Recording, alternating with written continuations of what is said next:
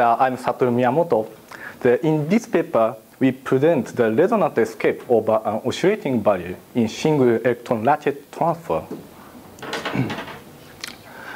Now we consider the Brownian particle as a summary crossing between the two stable potentials, which is subject to the periodic and symmetric perturbation. And the particle in the such metastable bistable potential is a typical model of the switching device. And the switching rate can be controlled by ejecting the external noise. The weak noise, the transition is too slow for the particle to switch to the other state. After a large noise, the switching occurs so frequently and randomly and in the period of the input signal. When the switching time is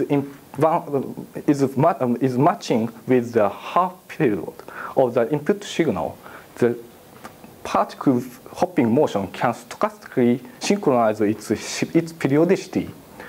Therefore, even though the input signal is below the threshold, the noise assists the output of the periodic signal. And then the ratio of the output signal with the background noise can be significantly enhanced by adding the noise at a moderate level. Such an counterintuitive phenomenon is known as stochastic resonance, and its physical origin is the synchronization between the stochastic process and the deterministic signal. The concept of the stochastic resonance was originally introduced as a possible explanation for the ice age periodicity. However, this phenomenon can be commonly observed in a wide spectral nonlinear dynamic systems such as the NEMS and the SPEED and the MOSFET networks and the logic gate and the semiconductor-based artificial neurons. In order to scale down the size of the electronic device, we need to design taking into account some inherent fluctuations such as the thermal noise. So this phenomenon let us know that we should utilize rather than eliminate the thermal noise in the nanoelectronic devices. Now, according to a large number of the theoretical work, this phenomenon, resonant phenomenon, can be investigated even by dealing with the monostable potential.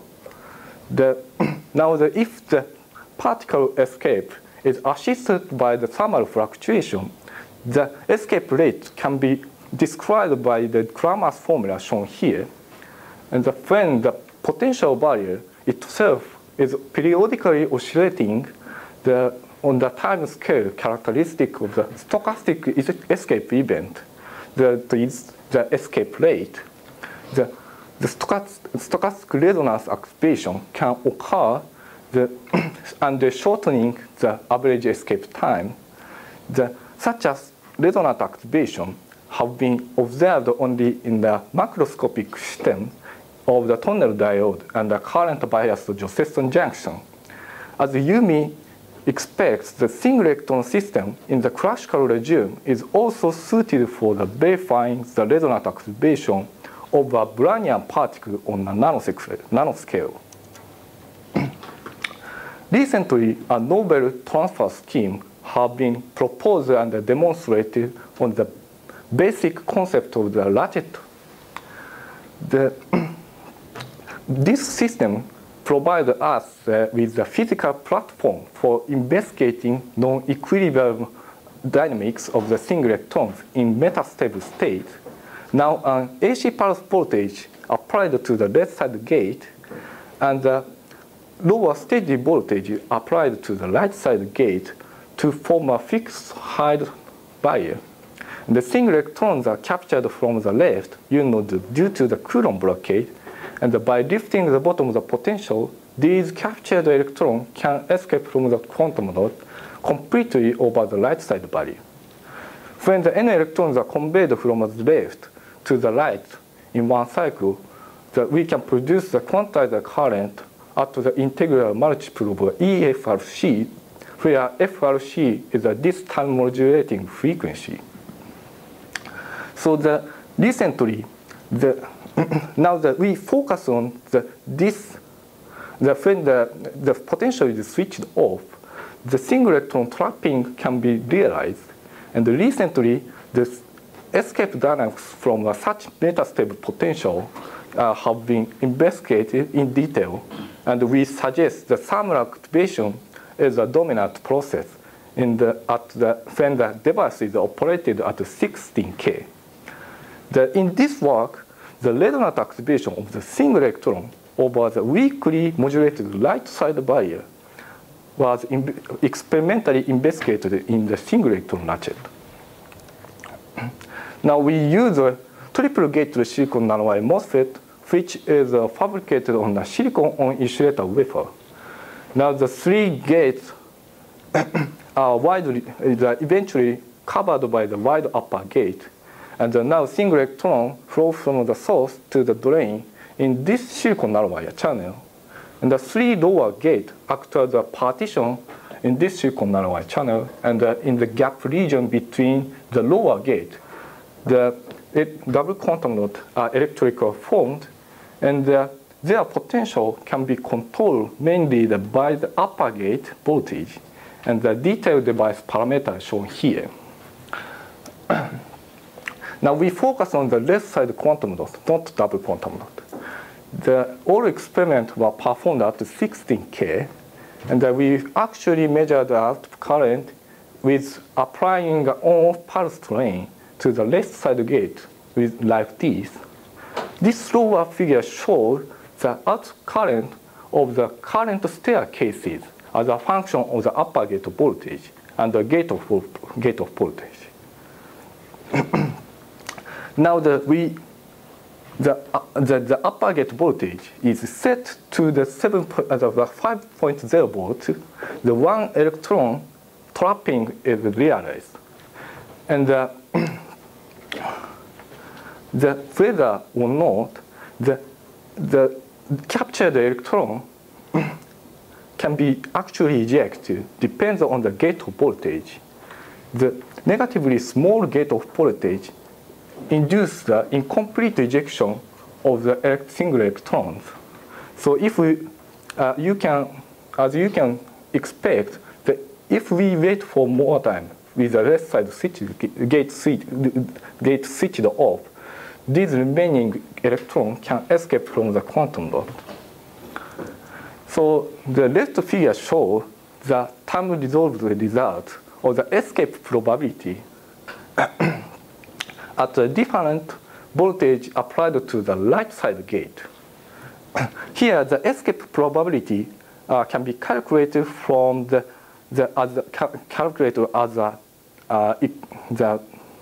value of the output current normalized by the EFRC. So that, as you can see, the negatively small gate of voltage form a lower barrier, so that the single electron escape occurs more likely. Here, the escape times can be determined by fitting the experimental data with the single exponential curve. As plotted in the right side figure, the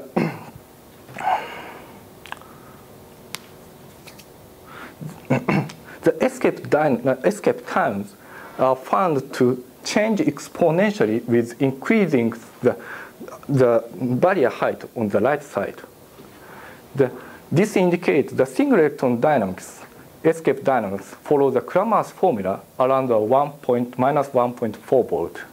So in order to form a dichotomously oscillating barrier, the voltage applied to the right side gate is modulated at the center of the minus 1.4. effectively, the escape times is in the order of the 1 to the 100 megahertz. When the RF frequency is scanned within the range from the 0.15 to the 150 megahertz, we can expect the resonant activation. And then the average escape times takes a minimum, and the single electron escape can be resonantly accelerated. This mechanism is explained as follows. Now the single electron ratchet transfer is independently operated in the time scale in the period of the 60 nanoseconds. In the low frequency regime, the single electron need to surmount the highest, either of the higher state or lower state of the barrier. As indicated, the blue and the red curves, the escape dynamics should be described by the two different escape times.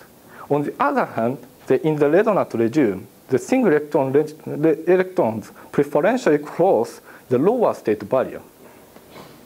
And in addition, in the high frequency regime, single electron experience the average height of the barrier.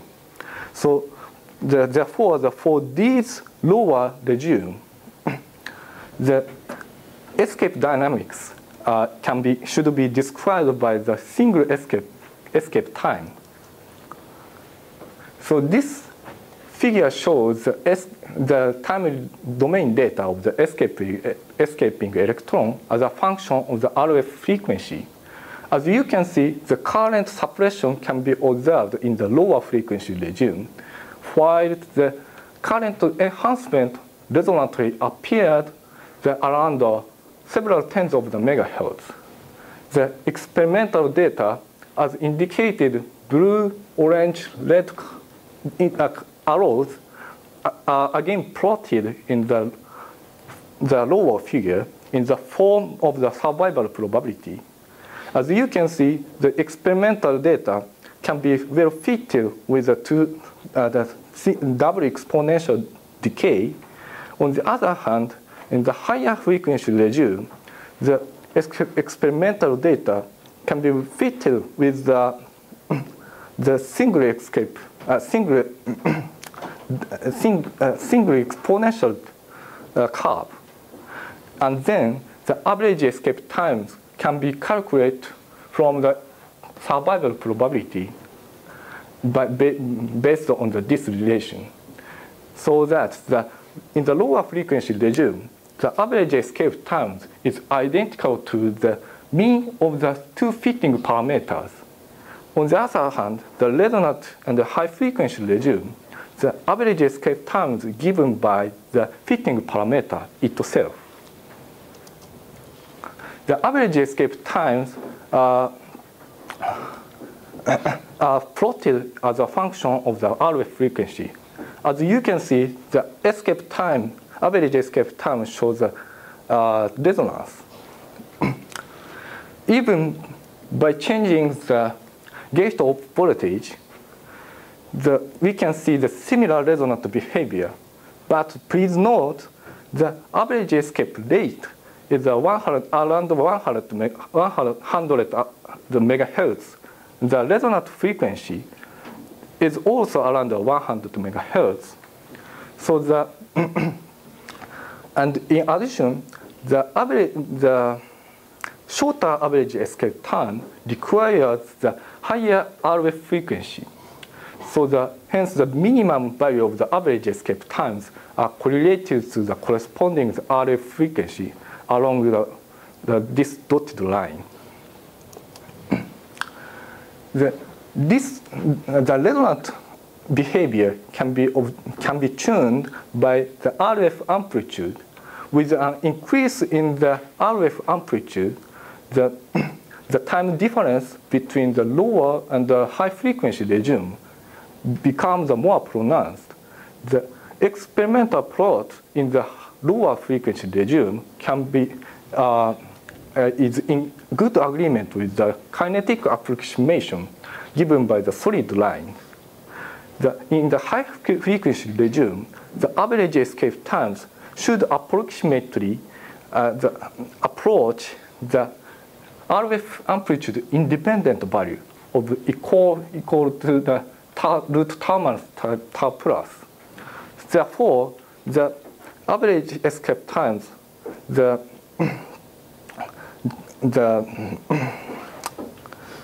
gradually deviate from the kinetic approximation. In addition, the tau law is found to consistent with the limit of the kinetic approximation. This indicates a higher state of barrier formed with 50% probability blocks the single electron from the escaping. On the other hand, in the tau resonant, there is a good approximate with the 2 tau minus. This implies that single electrons can most likely cross the barrier when it is switched to the lower state. So this observed phenomenon can be intuitively understood, as I mentioned before. In conclusion, the stochastic resonant escape of single electrons was experimentally observed in silicon-based single electron ratchet. So we found the single electron transfer, the subject to the weak barrier modulating, is strongly correlated to its oscillating frequency. The understanding of the stochastic interaction of the single electron with the determining signal may give important knowledge for development of the noise-assisted or noise-robust single electron devices. Thank you for your kind attention.